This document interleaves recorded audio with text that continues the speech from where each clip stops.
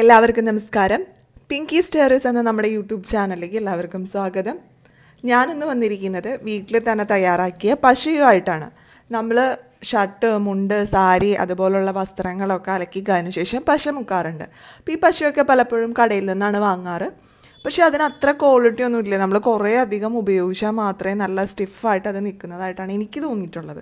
അപ്പം ഞാനിപ്പോഴായ പിന്നെ പശയൊന്നും പുറത്തുനിന്ന് വാങ്ങാറില്ല. ഞാൻ വീട്ടിൽ തന്നെ തയ്യാറാക്കാറാണ് പതിവ്.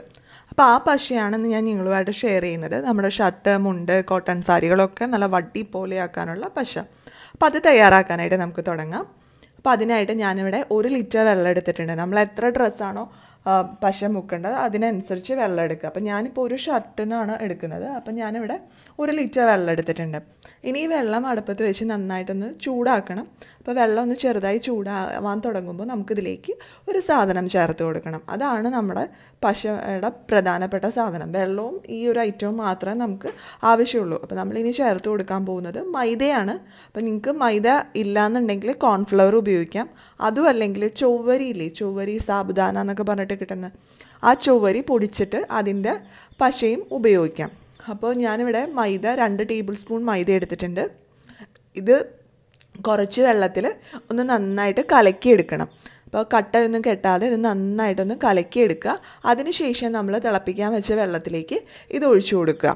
അപ്പോൾ വെള്ളം തിളയ്ക്കേണ്ട ആവശ്യമില്ല, ജസ്റ്റ് ഒന്ന് അത്യാവശ്യം നന്നായി ഒന്ന് ചൂടായി വന്നാൽ മാത്രം മതി. അപ്പോൾ കട്ടകളൊന്നും കെട്ടാതെ ഇത് നന്നായിട്ട് കലക്കിയെടുക്കാനായിട്ട് പ്രത്യേകം ശ്രദ്ധിക്കണം.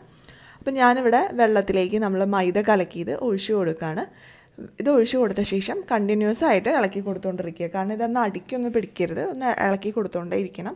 എന്നിട്ട് അത്യാവശ്യം ഒന്ന് തിളയ്ക്കാനായിട്ട് തുടങ്ങുമ്പോൾ നമുക്ക് സ്റ്റവ് ഓഫ് ചെയ്യാം. സ്റ്റവ് ഓഫ് ചെയ്തിട്ട് ചൂടാറാനായിട്ട് വയ്ക്കാം. അപ്പോൾ നിങ്ങൾ ചവ്വരിയൊക്കെയാണ് എടുക്കുന്നതെങ്കിൽ ചവ്വരി ചെറുതായിട്ട് ചൂടാക്കിയ ശേഷം ഒന്ന് പൊടിക്കുക. എന്നിട്ട് ആ പൊടി വെള്ളത്തിൽ കലക്കി ഇതുപോലെ തന്നെ ഉപയോഗിച്ചാൽ മതി. ഇപ്പോൾ ചിലവർക്ക് മൈദയൊന്നും അത്ര ഇഷ്ടമാവില്ല. അപ്പോൾ അങ്ങനെയുള്ളവർക്ക് ചവ്വരി യൂസ് ചെയ്യാം. അതും അല്ലെങ്കിൽ നമ്മൾ സാധാരണ കോൺഫ്ലവറൊക്കെ ഉണ്ടല്ലോ, ഫുഡൊക്കെ ഉണ്ടാക്കാനായിട്ട് ഉപയോഗിക്കുന്ന കോൺഫ്ലവർ ആണെങ്കിലും നല്ലതാണ്. അപ്പോൾ ഈ 3 ഐറ്റം പശ ഉണ്ടാക്കാനായിട്ട് ഏറ്റവും നല്ലതാണ്. ഞാൻ 3 വെച്ച് ട്രൈ ചെയ്ത് നോക്കിയിട്ടുണ്ട്. എനിക്ക് 3നും വലിയ വ്യത്യാസമൊന്നും തോന്നിയിട്ടില്ല. മൈദയാണ് കുറച്ചും കൂടി സ്റ്റിഫായിട്ട് നിൽക്കുന്ന പോലെ എനിക്ക് തോന്നിയിട്ടുള്ളത്. ഓരോരുത്തർക്കും ഓരോ ഇഷ്ടമായിരിക്കും. അപ്പം ഞാനിവിടെ മൈദ നന്നായിട്ട് കുറുക്കിയെടുത്തിട്ടുണ്ട്. അപ്പോൾ ഒരുപാട് ടൈറ്റായിട്ട് പോകണ്ട, നമുക്കൊരു ലൂസായിട്ടുള്ള ഇതിൽ മതി. ഒരുപാട് മൈദ എടുത്ത് നമ്മൾ കുറുക്കുകയാണെങ്കിൽ നമ്മുടെ ഷർട്ടിന് ഒരുപാട് പശയൊക്കെ ആയിപ്പോവും. ഒരുപാട് പശയുടെ ആവശ്യമില്ല. അപ്പോൾ അതുകൊണ്ട് അതനുസരിച്ച് വേണം ചെയ്യാനായിട്ട്.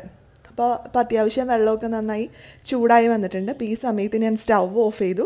ഇനി ഇത് നന്നായിട്ടൊന്ന് ആറി തണുക്കണം. തണുത്ത ശേഷം വേണം നമുക്കിത് ഷർട്ട് പശ മുക്കാനായിട്ട് ഉപയോഗിക്കാൻ. അപ്പോൾ ഞാനിവിടെ ഒരു ബക്കറ്റ് എടുത്തിട്ടുണ്ട്. ആ ബക്കറ്റിലേക്ക് നമ്മൾ തയ്യാറാക്കിയ പശ ഒഴിച്ചു കൊടുക്കുകയാണ്. അപ്പോൾ നിങ്ങളിത് ബക്കറ്റിലേക്ക് ഒഴിക്കുമ്പോൾ ഒരു കാര്യം പ്രത്യേകം ശ്രദ്ധിക്കണം. കട്ടകളൊന്നും ഇല്ലെന്ന് ഉറപ്പുണ്ടെങ്കിൽ മാത്രമേ ഇങ്ങനെ ഒഴിക്കാവൂ. അല്ലെങ്കിൽ ഒരു അരിപ്പ വെച്ചിട്ട് അരച്ചൊഴിക്കുക.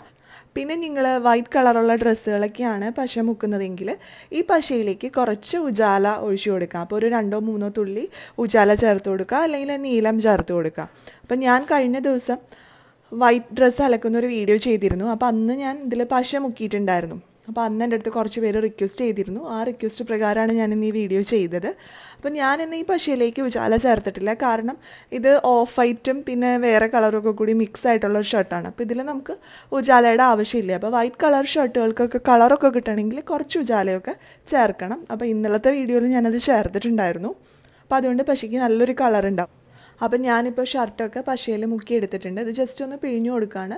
ഇങ്ങനെ ചെയ്യണമെന്നില്ല കേട്ടോ, പിഴിയാതെ ഉപയോഗിക്കുന്നവരുണ്ട്. ചിലവർക്ക് ഒരുപാട് സ്റ്റിഫായിട്ട് ഇഷ്ടമുള്ള ആളുകളൊക്കെ ആണെങ്കിൽ പിഴിഞ്ഞൊന്നും കൊടുക്കേണ്ട ആവശ്യമില്ല.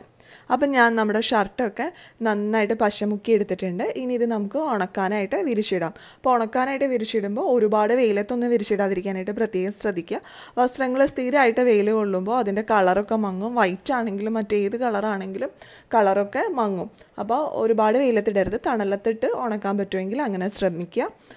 അപ്പോൾ ഇന്നത്തെ ഈ വീഡിയോ നിങ്ങൾക്ക് എല്ലാവർക്കും ഇഷ്ടപ്പെട്ടെന്ന് പ്രതീക്ഷിക്കുന്നു. വീഡിയോ ഇഷ്ടമായാൽ ലൈക്ക് ചെയ്യുക, ഷെയർ ചെയ്യുക. അതുപോലെ നിങ്ങളുടെ അഭിപ്രായങ്ങളും നിർദ്ദേശങ്ങളും ഒക്കെ നമ്മുടെ വീഡിയോന് താഴെയുള്ള കമൻറ്റ് ബോക്സിൽ പറയാനും മറക്കരുത്.